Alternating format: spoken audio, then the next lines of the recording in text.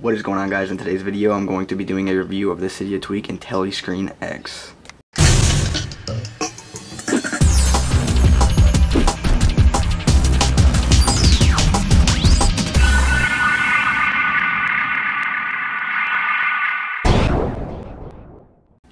Now guys, firstly, if you guys want to get the Cydia tweak, you guys are going to go ahead and make sure your device is jailbroken, because you do need Cydia. You also need a PayPal account or an Amazon account, because this is a paid Cydia tweak. It costs $10. It is on the expensive side, but it is well worth it for your device. So if you guys will go ahead and click the annotation on the screen now, if you're not jailbroken, it will bring you to my video on how to jailbreak. So let's go ahead and get started.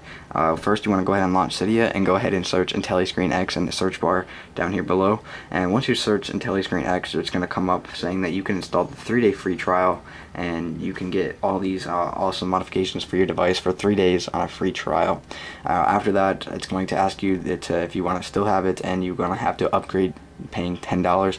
As you guys can see, it says package officially purchased. I've had this purchased for a while, and I paid through PayPal. It's safe to buy Cydia tweaks, guys, and let's go ahead and get started in the review. So firstly, the first thing you're going to notice once you install IntelliscreenX and do a simple respring is you're going to notice the application on your device. After you unlock your device, you're going to notice a little Cydia application on your device, and it's basically going to bring you to your settings to where you can modify this. So you guys can add your mail, your notification center, your Facebook, your Twitter, and RSS reader to the page, and you have your options to edit the color of the color of the title and message. So I'm going to go ahead and mess with the color and title just to show you guys for the video. So I'm going to go ahead and make this. I'm going to make the title red, and I'm going to make the message color white, so that way it's like red and white. And we'll leave it at 5 lines, and yeah. So once you have that like that, now I kept my Facebook off this, so I signed out of my Facebook for personal reasons, because it is a personal Facebook, and I never use Facebook. So let's go ahead and get started. You guys can see right here is the RSS reader. It's like Tech Google News tab, and the very first tab is where you have the option to configure a bunch of options from your lock screen. So as you guys can see, the options are airplane mode, Bluetooth, Wi-Fi, data, lock rotation, and respring. And you guys also have some Twitter updates there. As you guys can see, my lock screen just locked, and yeah.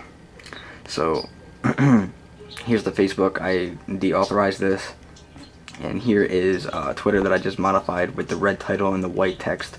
As you guys can see, you guys might like this for a little bit of customization, and you guys could basically you could tweet from here. You could open up tweets, you can retweet, you can reply, and you can link the tweet. So let's go ahead and open up a tweet. This tweet is from YouTube, and yeah, so let's go ahead and open it up, and you guys can see it brings you to Twitter.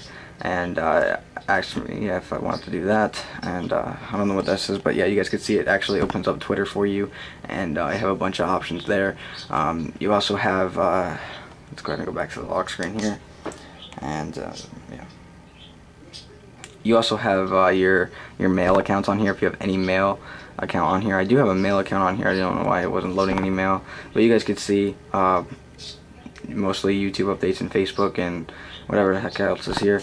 And we got this for the mail again, and Twitter, Cydia, Google News, and it's just a bunch of stuff to get some news here for that's just added on here. And you know, I think it would have been pretty cool if they would have made the little toggles for up here as well, and but they don't, and it's only on the first page to have the toggles.